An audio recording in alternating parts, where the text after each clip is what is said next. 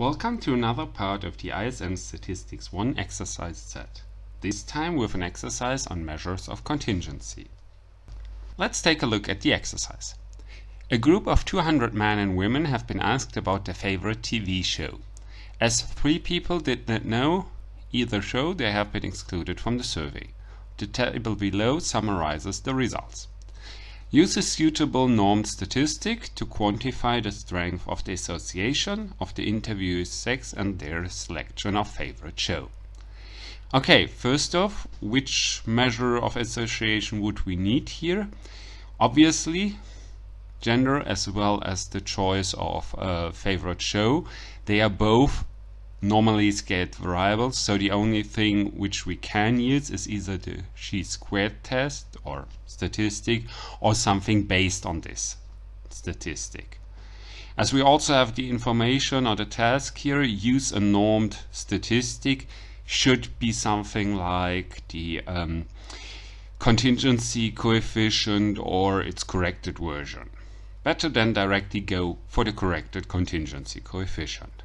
However, we need first to get the chi-squared statistic, and for this, well, we will start working with our table. What are we going to do first? First off, we copy the table and then add one row and one column where we can calculate the marginal frequencies. Marginal frequency basically means we take the sum of each column and the sum of each row. We note them. For example, here for males we have 84 males, we have 113 females, we have 72 people who mentioned Lindenstraße, and we have 125 people who mentioned Game of Thrones. If we summarize all of them, we see we have 197. That's the 197 observations or interviews which were mentioned in the exercise description. So in the next step, we need those marginal frequencies, because in the next step, we are going to calculate the expected frequencies using the following formula. For this, we copy the table we constructed before, contingency table, but we only copy the marginal frequencies, because we will need them to actually do the calculations and get the expected frequencies. What does the formula for the expected frequency means? Well, for each cell, each of the 4 blank cells we have here, we're going to multiply the corresponding marginal frequency according to the row and the according marginal frequency for the column with each other and divide this by the overall amount of observations. So if we consider Lindenstraße and male, we multiply 72 with 84 and divide by 197. Giving us here an approximate value of 30.7. If we do the same thing for male and Game of Thrones, we get 53.3 by multiplying 84, 125 and dividing by 197. Then for female and Lindenstraße, we have 72 times 113 divided by 197, giving us a value of 41.3. And the final value for female in Game of Thrones, here we multiply 113 with 125 divided by 197, giving us a value of 71.7. And we will need those expected frequency again for the next step, because in the next step we are going to calculate the chi-squared statistic. And for this, we're going basically to compare and scale the actual and the expected frequencies. So here we summarize them in one comprehensive table. And what we're going to do with the chi-squared statistic, that's filling in this formula. And this formula basically says, take the expected value, subtract the actual value. So for us, for male and Lindenstraße, take the 30.7 minus 21, the results to the power of 2 and divided by the expected value, so divided by 30.7. We do this for all 4 cells we have, so we get the following results. So we see the next one actually is for female in Lindenstraße.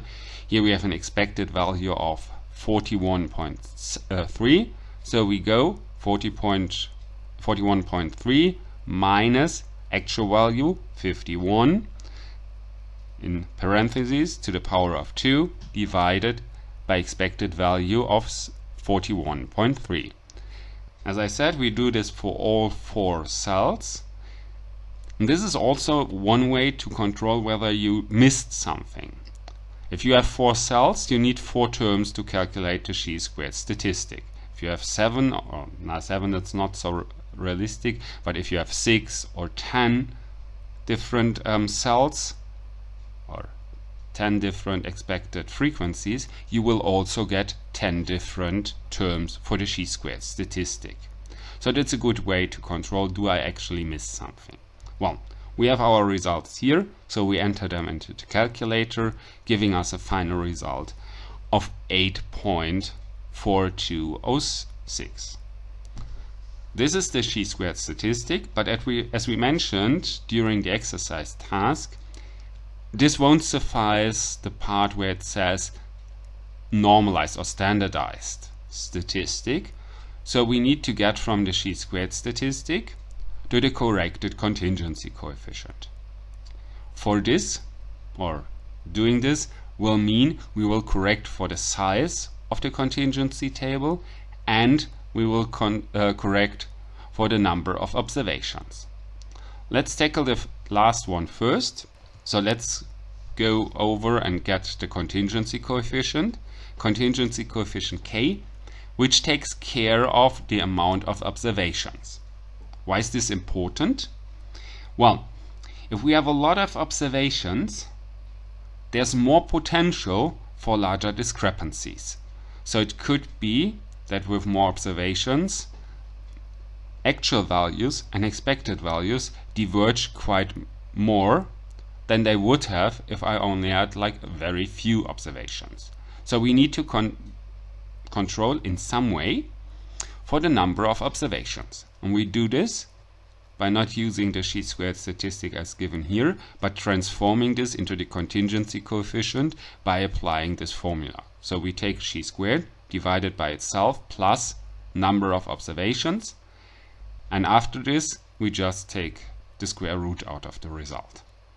Well, if we insert our values, so we have 8.42 divided by 8.42 plus 197, and the result, taking the square root out of, we get a contingency coefficient of 0.2025.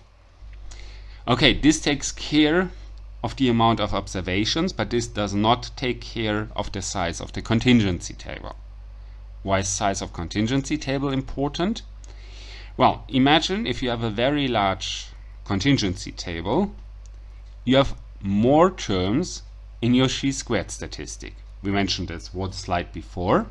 And well, if you add up more terms, there's a higher potential for getting a larger chi-squared statistic.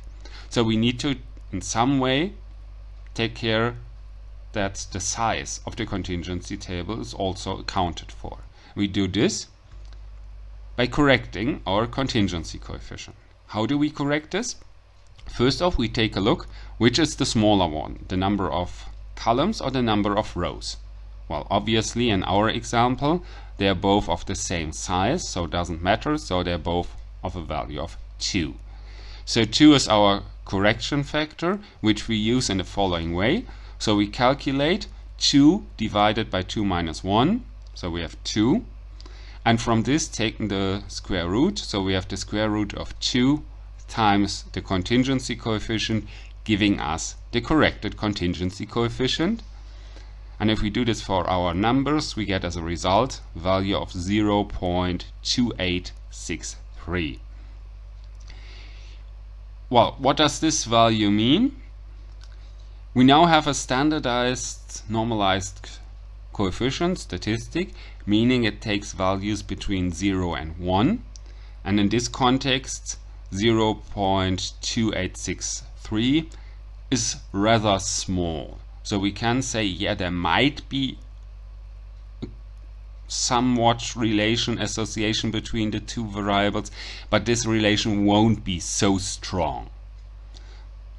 We can't actually say whether there is a significant relation between the two, significant association, because for this we would need a test, and that's only part of the Statistics 2 lection and more or less exercise set. But here we already see, well, there is some association, but not this strong.